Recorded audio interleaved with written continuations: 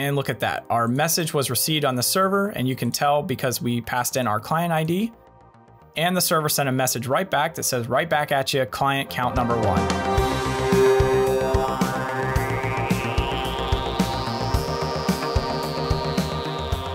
I had my first look at the Godot game engine last week. I actually recorded the unboxing of it, if you will, and it's basically me just fumbling through the editor, trying to figure out how the interface works and where everything goes. And I actually imported an asset and created a primitive. So if you're looking for basically a Godot hello world, go check out that video. But because this is mostly a multiplayer focused channel, I wanted to dive in and see what it could do. And the first thing I did was I created a WebSocket connection between a Godot client and a AWS Lambda server where they can talk back and forth and send messages. While that might be a good place to start, I wanted to see what kind of multiplayer functionality Godot had out of the box, other than WebSockets. Did they have built-in support for RPCs and sync variables and that sort of thing? So diving into their multiplayer documentation, you can see that they've got a high and low level API. They support both TCP and UDP, and they basically encourage you to use their UDP abstraction because it's easy to use. Yeah, you lose a little bit of fine-grained functionality, but you still have access to those lower level APIs if you want.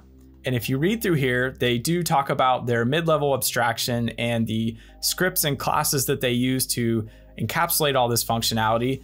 They talk about their hosting resources and how you can set those things up. And because I was interested in setting up a client and server, I took a look at the initializing the network section. They have how to set up a client and server respectively. But I felt like this wasn't a complete setup. Like I felt like there was something missing from this documentation. So I went out to the internet and tried to find other resources about how you can get a multiplayer client and server up and running. Like I wanted to see some other people's examples. Well, that ended up being a waste of time because ultimately it really just is this. And I was really impressed by how quickly it was to actually get something up and running. So at the top level, we have this startup control node, which may not be ideal for a multiplayer setup in general, but for this hello world, it's okay. And inside I have a client status panel and also a place to receive messages from the server. And the send message button down here will just send the same canned message to the server. And if we have a look at the code, this is it. This is the whole network functionality we have to create a client and server. And the first thing that happens, of course, is this ready function is called. Then I check for any command line arguments. And where this becomes helpful is if you're trying to execute a Linux executable on a server like an EC2 instance, you can pass in a command line argument, like in this case a -s, to indicate to it to run as a server. So that's what we're doing here. And if there's no -s, if there's no command line argument here, it just assumes to start as a client. So let's take a look at that start server and start client functionality. The first thing we do with the server is we set up some callbacks for when a client connects or disconnects. And those are down here at the bottom. And all I'm doing is just printing out, hey, the client connected, or hey, the client disconnected, with the client ID that connected or disconnected. And with the client, if we connect to the server, we just update the status to say we connected. And if we disconnect, we just print out a disconnected message. So if we come back up to the start server functionality, the only thing we're doing here is we create this server object with this eNet multiplayer peer. We tell the server to start on port 80, and we only allow 2 clients. And to make sure that Godot knows this is a server configuration, we set this multiplayer peer object to the server configuration we just created. And then for the client, we update the status that, hey, we're connecting to a client. And then we create another multiplayer peer object. We tell it the IP and port of the server we need to connect to. And then we set this multiplayer peer object to the client we just created. So that's it. That is the complete setup we need for the server and client to start properly. So once the client has connected to the server, we can begin sending RPC messages. So let's take a look. So the first RPC here can only be called from clients. That means it's going to be called from a client, but executed on the server. And we know that because we added this any peer mode to the RPC annotation. And we also have a check here that says is server. And that might be redundant in this case because we already have this any peer mode, but I just wanted to make sure that this is only executing on the server. So once this RPC is called from a client, it prints out a message on the server, it updates how many calls we've had from the client, and then we respond to the client, hey, we got your message. This RPC call to the client would actually call to all clients because I don't have a specific client ID selected here. But that's okay because this is just a hello world. And the next RPC we have is only called from the server. And we know that because we have this authority mode set in the RPC annotation. And once we receive this message from the client, we print out the message, and then we also add the message to our UI. And the way I'm triggering these RPCs to be called, you can hit the send message button on our interface to call this function down here, and it will print out that we're sending a message, and then it actually makes the RPC call to the server. So when you click on the send message to server button, it calls this server RPC right here, which is up here. It prints it out on the server, updates how many calls we have, and then it sends a message right back to the client RPC, which is down here, and then we update our status text. So let's have a quick demo of what that looks like. So the first thing we need to do is export this project for the server. So you go up to export, and if you don't have a server option here, you hit add, and then you add this Linux option, and then this will show up.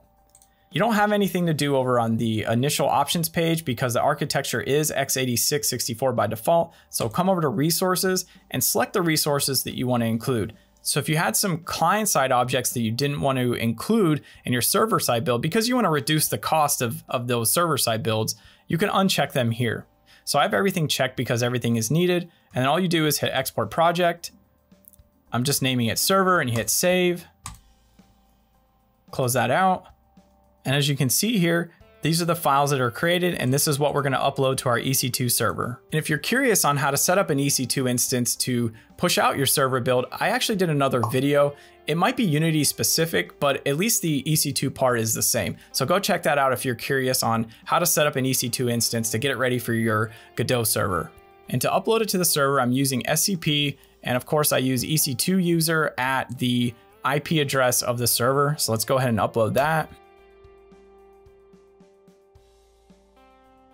Okay, great. And let's go ahead and SSH into that server. Great. So now I'm in the EC2 server. And if you want to take a look at the server folder, it's exactly what we just built. So let's go ahead and run the Godot server. And you can see here that I pass in the -s command line argument to indicate that it needs to run as the server version. Okay, so now the Godot server is running on the EC2 instance, and you can see it printed out the -s argument to indicate to start as a server. So let's go ahead and run the client. So as soon as the client starts, it's going to try to connect to the server. So if the server is not running, it'll just kind of sit there. So make sure your server is running for this test before you start the client. So keep an eye over in this server console here, because as soon as I hit play, it's going to show the client is connected. And there it is. So we have our status updated that says we connected to the server from the client, and our server has indicated that, yep, this client has connected. So if we hit send message to server, it'll send a canned message. So let's go ahead and do that. And look at that. Our message was received on the server, and you can tell because we passed in our client ID, and the server sent a message right back that says right back at you, client count #1. So #1 just means how many messages we've sent. So if I send another message, there's 2, 3, 4, and of course, if you look down in the output, you can see we've sent 4 messages there. And of course, if we hit this X, it will disconnect us from the server. And you can see here, our server is printed out that that client has disconnected. And if you want to just kill that Godot server, just go ahead and hit Control-C, and we're done. And then go ahead and type exit to get out of there.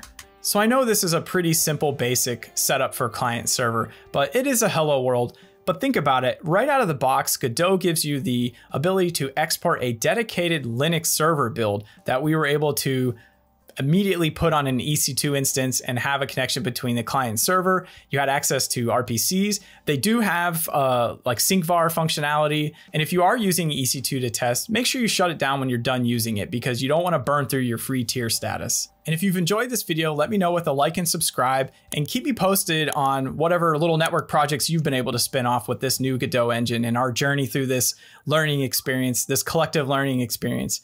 Anyways, hope you enjoyed it. Thanks for watching.